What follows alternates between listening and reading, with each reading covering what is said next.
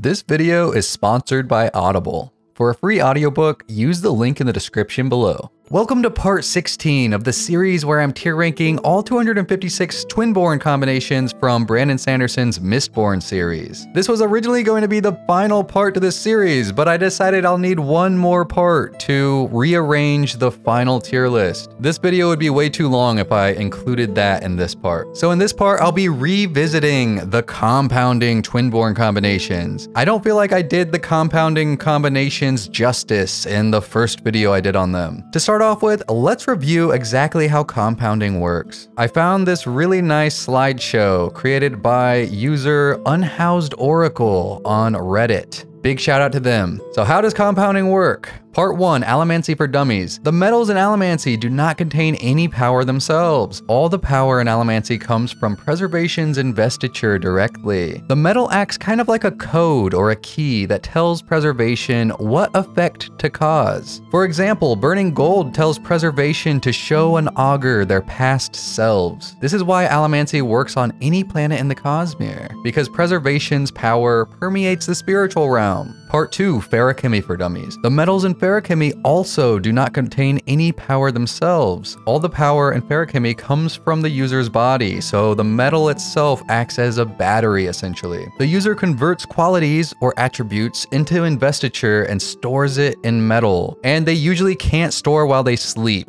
The only ferrochemical attribute that can be stored while sleeping is wakefulness in a bronze mind. The ferrochemist can then draw those stored attributes out at any rate they choose. It's limited to the amount the ferrochemist has stored, so it's rarely super flashy or spectacular. Part 3, Compounding. Compounding is like a glitch in the system. By storing an attribute ferrochemically, like health and gold, you change the gold's code. Instead of telling Preservation to show you your past self, it now tells Preservation to heal you when you burn it allomantically. Since this comes straight from Preservation's investiture, the gold releases a lot more health when burned. This fueling ferrochemy using allomancy is what compounding is. Part 4, Main Use. The main way compounding is used follows these steps. Now the user who created these slides just made up some units for the example, but we know the actual conversion rate, like how much of an attribute you get back when compounding. I'll show you that here. So in the epilogue of The Final Empire, Sazed is speculating on how compounding would work. So he says, however, if the ferrochemist were also an allomancer, he might be able to burn his own metal storages, releasing the energy within them tenfold. Alright, so Sazed is speculating here that a Twinborn compounding a ferrochemical attribute would get 10 times that attribute back when they compound. And then in the Alloy of Law, chapter 11, Wax says something similar. He says, but it's the compounding that makes Miles so powerful. If your allomancy and ferrochemy share a metal, you can access its power tenfold. With that in mind, we'll go through these steps. So you fill a gold bind with 10 units of health. You can then burn that gold bind allomantically and receive 100 units of health. And when you receive those 100 units of health, you can store those 100 units of health into a new gold mine. You can then tap that new gold mine as needed, or you could choose to burn that new gold mine and get 10 times that 100 units of health, giving you 1,000 units of health.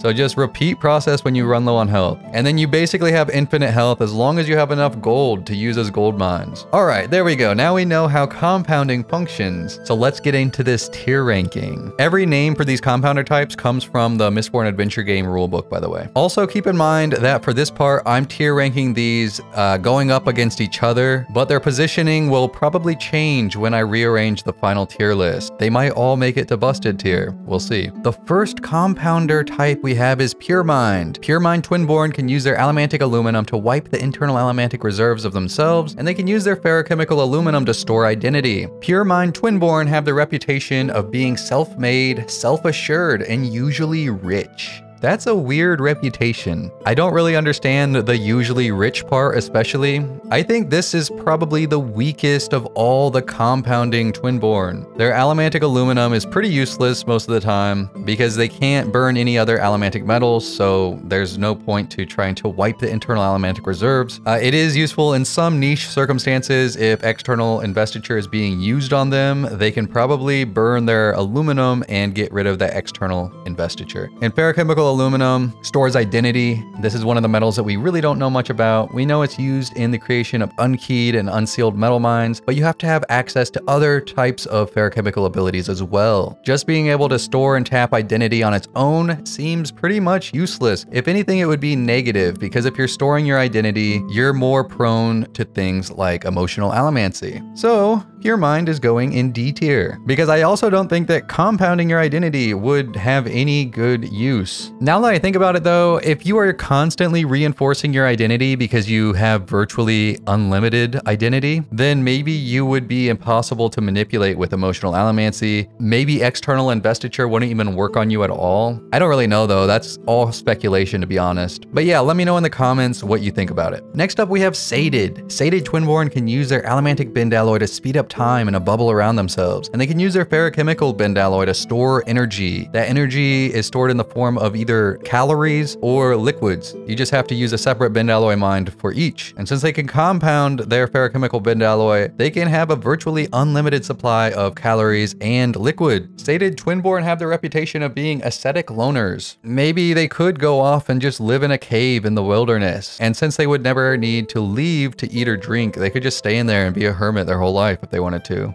I don't really see how that would combine well with allomantic bend alloy. I mean, I guess they could just stay in their speed bubble for extended periods and never have to leave even for food or drink. Yeah, I don't know. It's not a very powerful ability to be able to compound bend alloy, and I don't think these two abilities have great synergy. Compared to the other compounding types though, it's not that great. I'm gonna put it in C tier for now. Next up we have Cooler. Cooler Twinborn can use their allomantic brass to soothe emotions, and they can use their ferrochemical brass to store warmth. Cooler Twinborn have the reputation of chills, hot tempers, and bodies. Alright, so the Cooler can compound their ferrochemical brass and have virtually unlimited warmth. What can you do with virtually unlimited warmth? Well, you might be able to heat your body up to the point where you could start fires by touching things. That would be pretty cool. But there is this wob to consider. The questioner asked Brandon, if a ferrochemist can store warmth and you can compound, could they harm themselves by drawing too much warmth? And Brandon says, this is harder to do than you think, because built into ferrochemy is the natural body's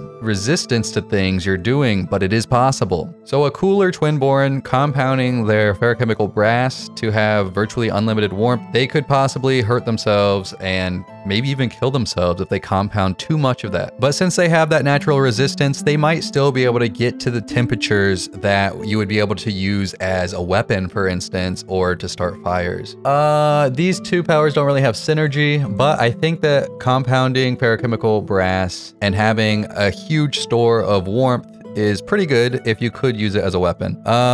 For now, I'm going B tier with the Cooler. Next up, we have Sleepless. No, not that type of Sleepless. Sleepless Twinborn can use their allomantic bronze to hear allomantic pulses, and they can use their ferrochemical bronze to store wakefulness. Sleepless have the reputation of being overstimulated and overly sensitive. Okay, so they can compound their bronze and have a virtually unlimited supply of wakefulness, so they could go their whole life without needing to sleep. That's really cool. I actually would love to be a Sleepless, because if there's one thing that I wish I could change about the human experience, it would be to get rid of the need to sleep. I could imagine a Sleepless Twinborn being the type of person to be a vigilante and just constantly seeking out rogue allomancers or rogue users of investiture in general. Because with allomantic bronze, you can actually sense any type of kinetic investiture, not just allomancy. So I could see a Sleepless just going from city to city, never sleeping, constantly hunting down whatever type of allomancer they consider a threat. I would hate to get on a Sleepless's bad side. They'd be relentless in chasing you and learning about you. I'm putting Sleepless pretty high. They're going in S tier for me. Next up, we have Chrysalis. Chrysalis Twinborn can use their allomantic cadmium to slow down time in a bubble around themselves, and they can use their ferrochemical cadmium to store breath. Chrysalis Twinborn have the reputation of being able to endure dire situations until things improve. So by compounding their ferrochemical cadmium, they could build up a unlimited supply of breath. They just have to have enough cadmium. And I'm not gonna factor in the cost of these metals because I'm ranking the powers themselves, regardless of what era they're living in, pretty much. Yeah, whenever they use their allomantic cadmium, they throw up a speed bubble around themselves and everything outside of that bubble from their perspective moves rapidly. I don't really see how using their ferrochemical cadmium would help them or benefit that in any way, unless they were like underwater while they had their allomantic cadmium up.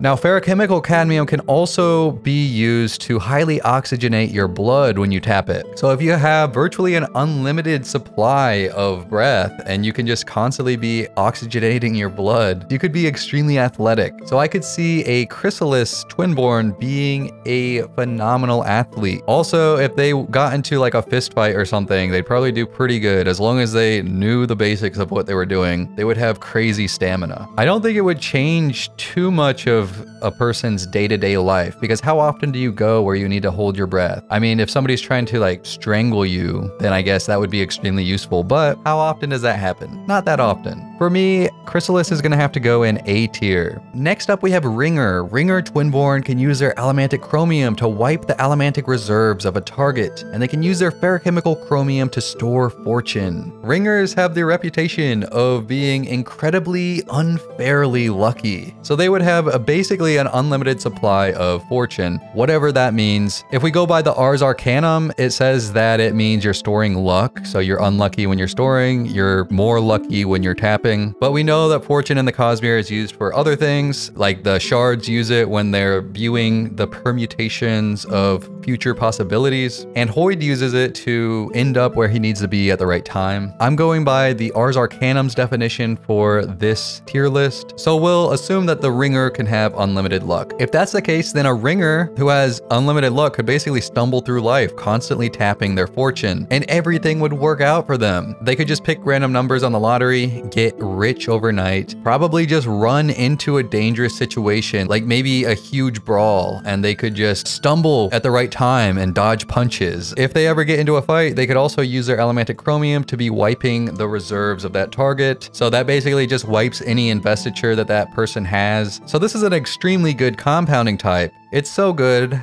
that it's gonna be in the busted tier. Oh, and one more thing on Ringer. If ferrochemical chromium doesn't store luck and it instead stores whatever the shards use to see the future, then it would still be extremely good, and I think it would still deserve the busted tier status, because they could just be constantly tapping their chromium and seeing all the different permutations of the future nonstop. Next up, we have Copperkeep. Copperkeep Twinborn can use their allomantic copper to hide allomantic pulses, and they can use their ferrochemical copper to store memories. Copperkeeps have the reputation of having creepily good memories. This is one of the most confusing compounder types, because what does it mean to compound copper and get more memories out of your stored memories?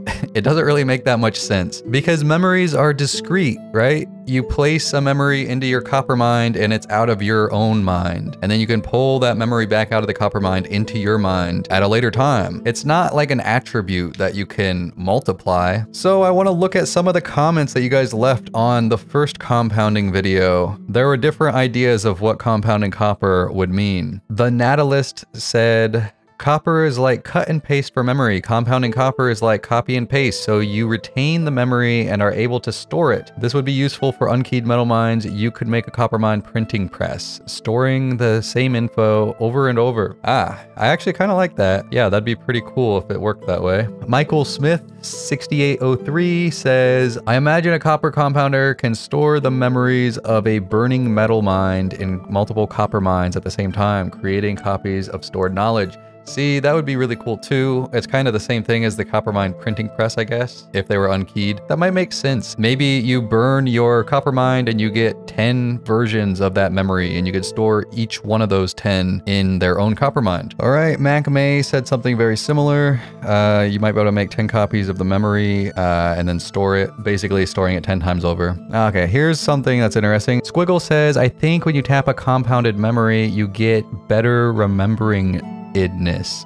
You get a more detailed recollection, like details become clearer, you remember every aspect photographically, you remember the smell, etc. All right, and then Tuesday 424 said something similar, and he actually pulled a quote. So here's the quote. Breeze says, he means that the ministry is watching for him. He pretended to be a nobleman and they found out. Doxson nodded. The Lord Ruler himself saw me on one occasion and he's got a flawless memory. All right. So the Lord Ruler was reputed to have a flawless memory. Maybe that's due to him compounding his memories. Tuesday goes on to say, since compounding involves burning the metal mind with the stored memories, I expect that this causes one to remember these memories perfectly in their own brain, similar to how the metal mind holds the memories perfectly before it's tapped. Okay, so as you can see, there's a few different speculative ideas on how compounding copper would function. So either way, it's going to increase your memory a lot. You're going to have really, really good memory as long as you have enough copper to continue to store those memories in. I don't think that combining allomantic copper and ferrochemical copper really have good synergy. I think having a borderline perfect memory would be pretty great though. It's going to go in S tier for me. I don't remember where I ranked these for my first compounding video, so they might be completely different. Next up, we have Friendly. Friendly Twinborn can use their allomantic duralumin to enhance the current metal they're burning, and they can use their ferrochemical duralumin to store connection. Friendly Twinborn have the reputation of being blissed out, likable weirdos. That's kind of weird. Why would they be considered weirdos? I don't really get that. So if you can compound your duralumin, as long as you have enough duralumin to store that connection in, you can have virtually unlimited connection. That's extremely powerful. This might be the most busted of all of the compounding types. You can do so much with connection. Tapping a huge amount of connection would, first of all, let you connect with people, right? You can make friends extremely easy. They'll basically hang on every word. They'll view you like the most charismatic person ever to exist, because you pretty much would be. You should also be able to speak the language in any land you're in, and you could probably become an Elantrian. Go to Elantris and connect with the land, and you might be able to access Aondor. Friendlies have basically a useless allomantic ability, but their ferrochemical ability is so powerful when they can have virtually unlimited connection and vanish at will when you're storing. They have to go busted. I'm putting them all the way at the top of busted. Next up, we have Visionary. Visionary Twinborn can use their allomantic electrum to reveal their future, and they can use their ferrochemical electrum to store determination. Visionaries have the reputation of sees the future and faces it boldly. All right, so usually I don't like ferrochemical electrum very much because you have to be in a depressed state when you're storing, but being able to compound electrum gets rid of the negative side effect. So you can just have basically unlimited determination, feel on top of the world all the time, and never have to go into that depressed state. But I wonder, if you constantly feel on top of the world,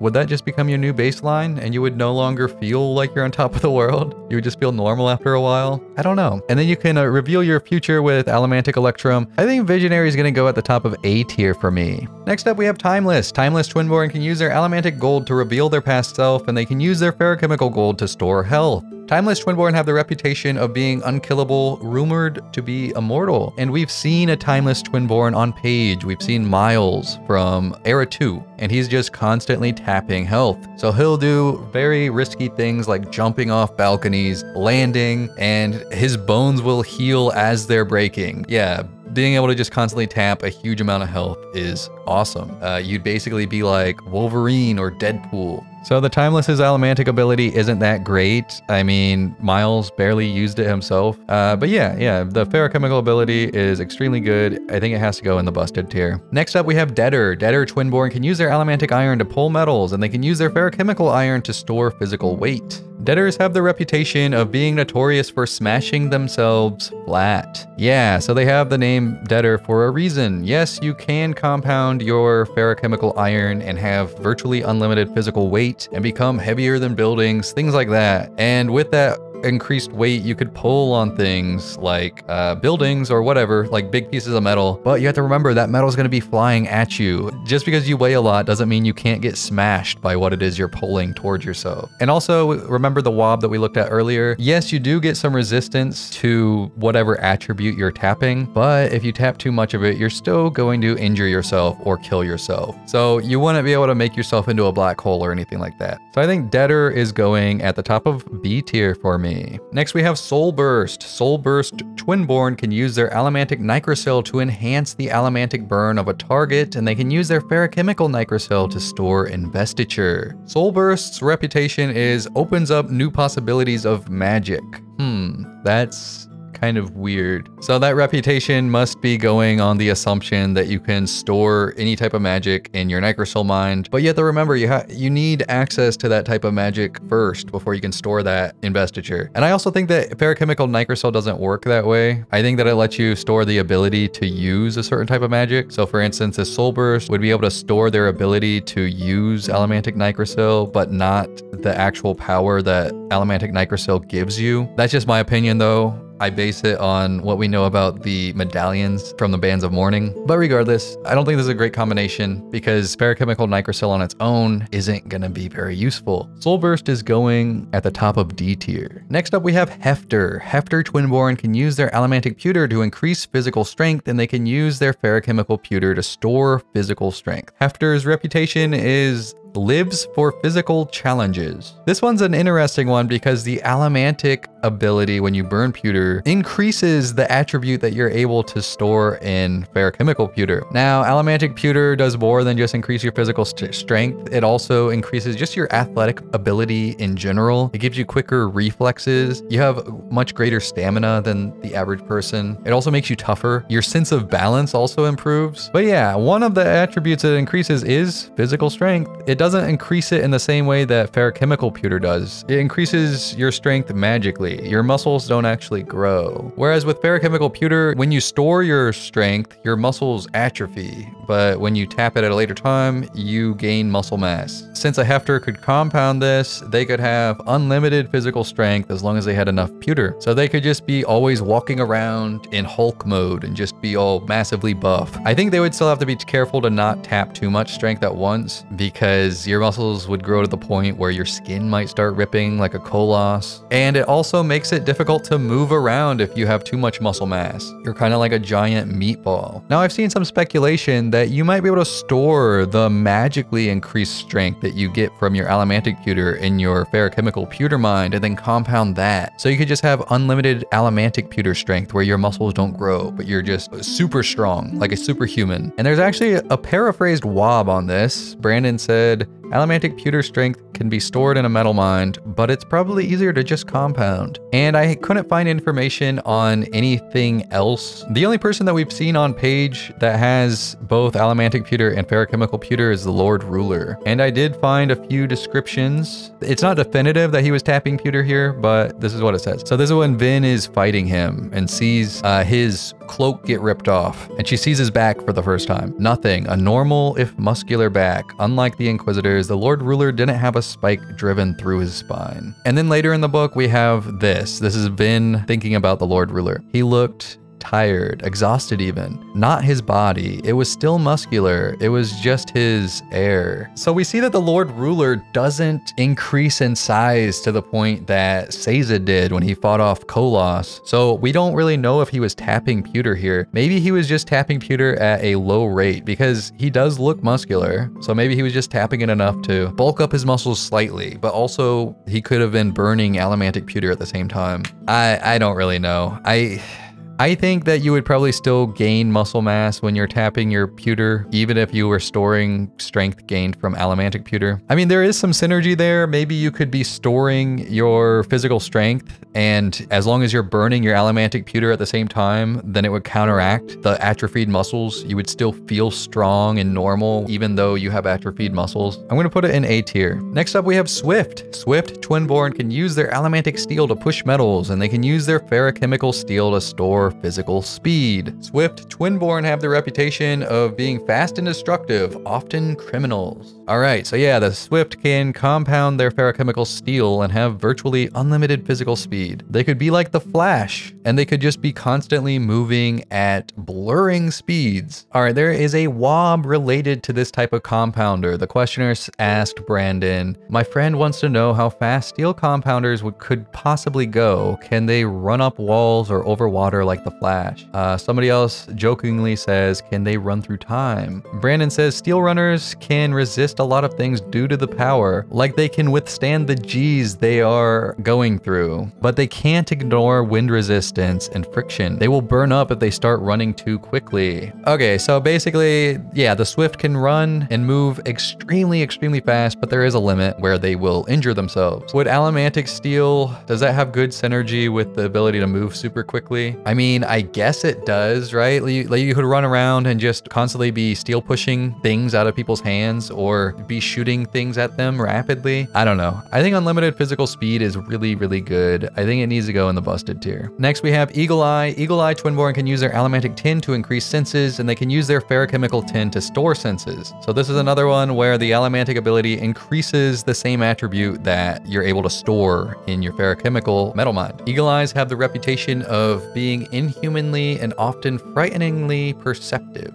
You can compound your Ferrochemical Tin and have unlimited senses stored up. With Ferrochemical Tin, you have to use a different metal mind for each sense that you're storing. Tapping Ferrochemical Tin Mind with eyesight in it works differently than how Allomantic Tin increases your eyesight. So for ferrochemists, their peripheral vision blurs, but they can see things at a great distance in more detail. I guess it's kind of like looking through binoculars in a way. And then whenever you burn your Allomantic Tin, you're increasing all of your senses at once. I think an Eagle Eye Twinborn would be the ideal scout for any team. I don't think this is busted though. I think it's gonna go in A tier for me, and Chrysalis is dropping down to B tier. The final Twinborn type for this part is Mastermind. Mastermind Twinborn can use their Allomantic Zinc to riot the emotions of others, and they can use their Ferrochemical Zinc to store mental speed. Masterminds have the reputation of can outthink or mess with anyone's head. This is actually a great combination. So normally, Ferrochemical Zinc isn't that great because you have to store your mental speed in order to build up that attribute. You're gonna think a lot slower whenever you're storing that speed. But with the ability to compound that mental speed, you can have virtually unlimited mental speed as long as you have enough zinc. You can just be a super genius, making connections constantly. Your IQ would be like, I don't know, in the 300s. Like you'd be the smartest person to ever exist. Your thoughts will be moving so quickly. And I know that some people have said that Ferrochemical Zinc will basically make you like this. I'm doing 1,000 calculations per second and they're all wrong. Basically saying that just because you speed up your thoughts doesn't mean that you're gonna make connections easier. But I kind of disagree with that because you can be tapping your Ferrochemical Zinc attribute all the time and you can come to conclusions, realize they're wrong, dismiss them, and come up with new conclusions over and over again before the other person comes up with a single conclusion. Like I just don't really see how that couldn't benefit you. And then the ability to also riot the emotions of other people. You can outthink your opponent and you can manipulate them and make them feel a certain type of way to make them more influenced by you. Mastermind is really good. I think it has to go in busted tier. All right, guys, there's my final tier ranking for the revisited compounder types. There's only one more part to this series and I really mean it this time. In that final part, I'm going to sort through the different tiers of this compiled tier list of all 256 Twinborn types, and I'll come up with my final tier ranking. So if you haven't already, make sure you hit that subscribe button so you know when the final part drops. Also, be sure to get a free audiobook and take advantage of the offer that today's sponsor, Audible, is offering. All you have to do is use the link in the description below and sign up for an Audible Premium Plus 30-day free trial. Audible will then give you a credit, and you can use this credit to get any audiobook you want absolutely free. Being an Audible member also gives you access to the Audible Plus catalog, which is a huge catalog of other audiobooks and podcasts, all available to Audible members. It's a really good deal, so make sure you take advantage of it and use the link below. That's it for this video, guys. I'll see you in the final part.